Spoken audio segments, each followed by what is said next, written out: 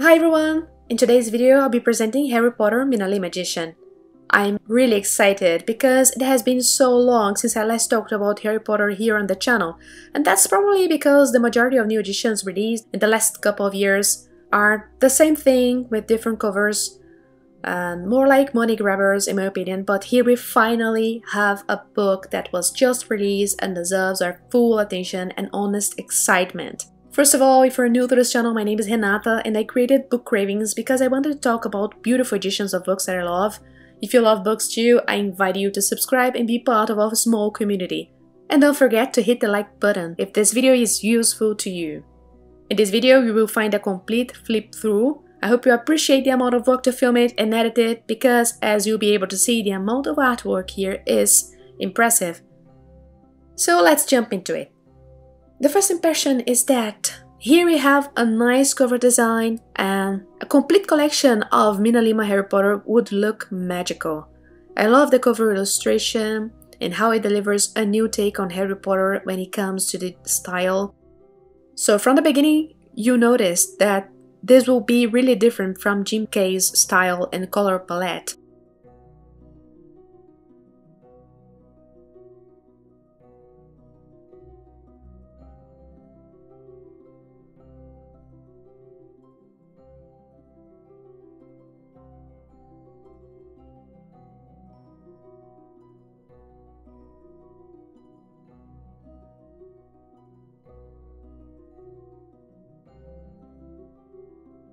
I also love the embossed golden details on the cover and on the spine. I'm pretty sure you will agree when I say that this is the best Harry Potter spine that has ever been designed. Now imagine an entire collection like this, it would be really stunning. What catches my attention right away is the number of pages this book has, and how many pages the bigger books would have in this MinaLima version, since the first book in the series is the shortest of all. So, overall, the paper-bound cover is really nice, thumbs up. The suggested price for this book is $37.99, but you will be able to find it for much less. So this edition, as you'll be able to see, has great value for the money. As you may see, the book has sewn binding, and the spine is really flexible, and the pages stay perfectly flat open.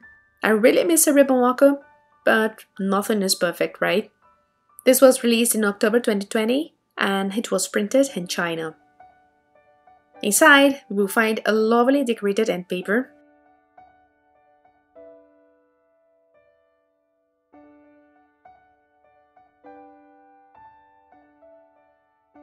And finally, let's go through the pages. Harry Potter and the Sorcerer's Stone is my favorite book from the series, and I'm really excited to show you this book because it has a fresh interpretation and a kind of different artwork style. But first I must show you the quality of the paper, right? As you may notice, they chose a good quality paper. It's heavyweight, it has a smooth texture, and it is cream colored. They printed an aged paper effect on it, and I find it charming.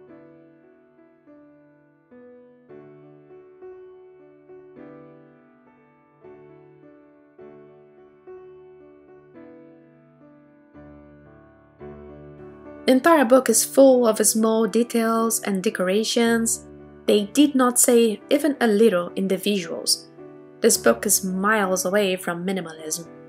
Almost all pages are decorated or illustrated. This surprised me a lot.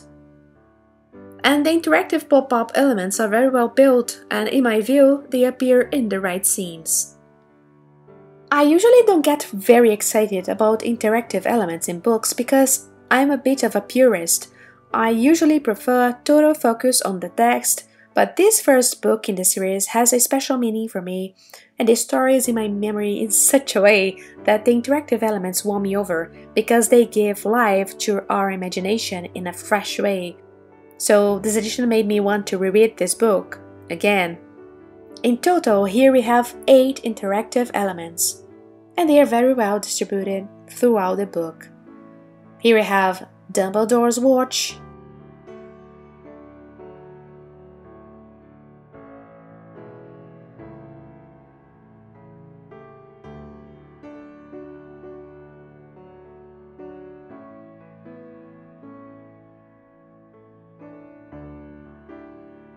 Harry's invitation to Hogwarts.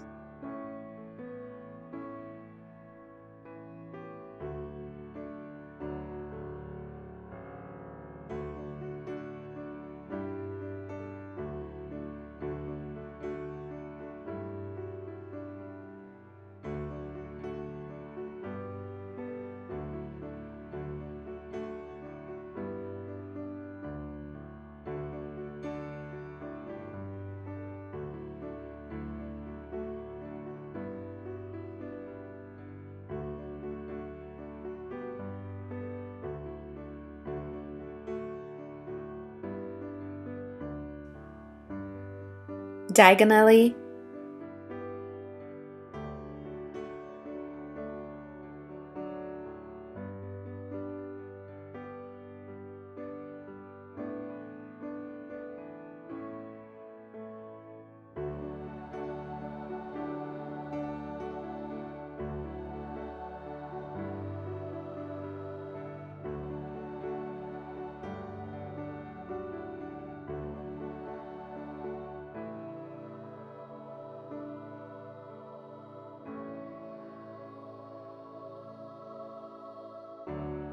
The Fat Woman.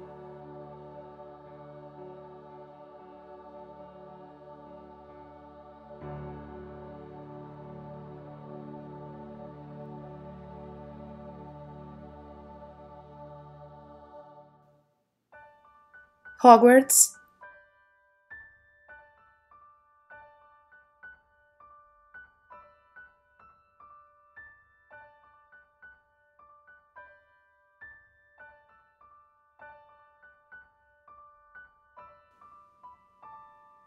The Mirror of Erised.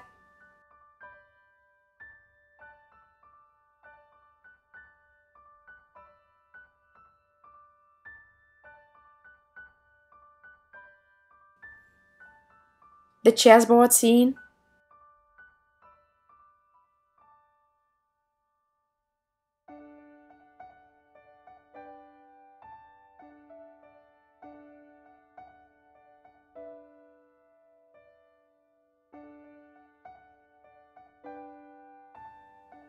And Squire and Red Turban.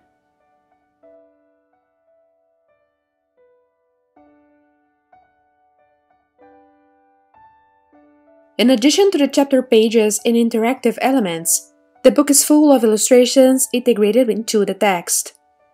At first, I had doubts if it wouldn't be too much distraction, but then I started to find it an immersive experience. Now I will let you enjoy the artwork, and in the end of the video I'll give you my honest opinion about this new Harry Potter edition, and I look forward to knowing in the comments what you think of it.